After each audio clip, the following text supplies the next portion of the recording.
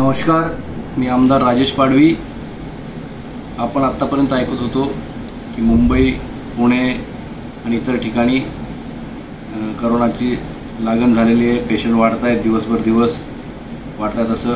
परंतु आता एकदम चिंतेचा विषय आहे की आपल्या शहाद्यापर्यंत पोहोचलेला आहे, बाजूला अक्कलकोटपर्यंत पोहोचलेला आहे, गुजरातला बाजूला पोहोचलेला आहे, खेतियाजवळ सेंद्राजवळ पोहोचलेला आहे। फार चिंतेची गोष्ट आहे।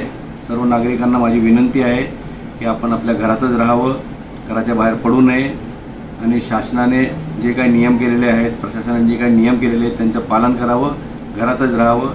ज्या जीवनावश्यक वस्तू आहे त्या वेळेतीलच वेळ ठरल्यानुसार त्या घेऊन याव्या आणि घरी सुरक्षित राहावं। आपल्या मुलांची, वयोवृद्ध व्यक्तींची, घरातली त्यांची सर्वांची काळजी घ्यावी अशी मला सर्वांना आपल्याला विनंती आहे। धन्यवाद।